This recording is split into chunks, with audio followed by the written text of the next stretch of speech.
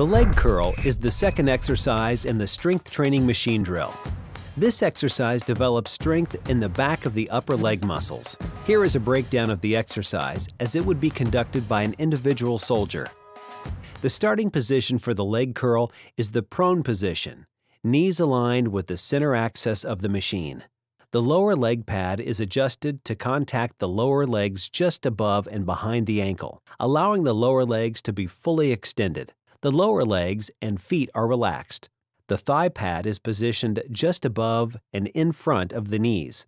The hips, stomach, and chest are firmly against the bench with the eyes looking straight down. Select the appropriate weight and ensure the pin is secure in the weight stack. Hands are relaxed and placed on the hand grips. On count 1, slowly pull the lower legs to the rear toward the buttocks. On count 2, return to the starting position by slowly lowering the lower legs. Repeat this movement for the correct number of repetitions and sets required to meet the goal of the strength machine session.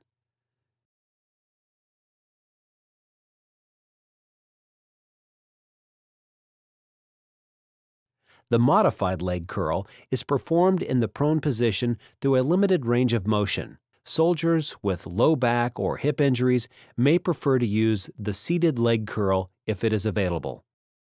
Keep the chest flat on the bench. The legs may be extended or partially flexed. Grab the handles of the machine. From the starting position, curl the legs up as far as possible without lifting your upper legs from the pad. Pause for a second, then return the legs slowly to the starting position. Repeat this movement for the correct number of repetitions and sets required to meet the goal of the strength machine session.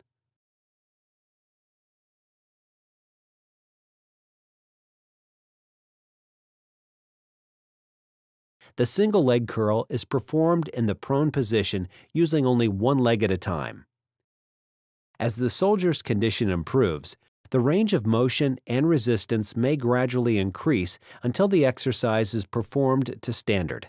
However, do not increase both of these factors at the same time.